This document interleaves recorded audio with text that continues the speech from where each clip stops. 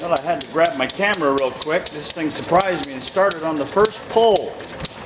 I had, before I turned the spark on, I turned it over a couple of times, choking it, turned the spark on and gave it a pull, and it took right off.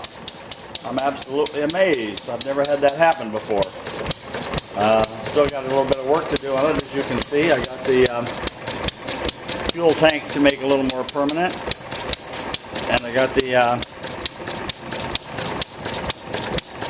maybe tidy up the wiring a little bit.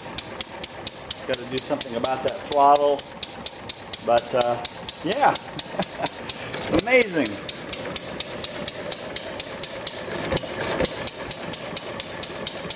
And it idles nice too. I suppose it might idle down even further. I'll have to play with it, but I was so excited to see it running like this on the first pull that I am kind of afraid to mess with it.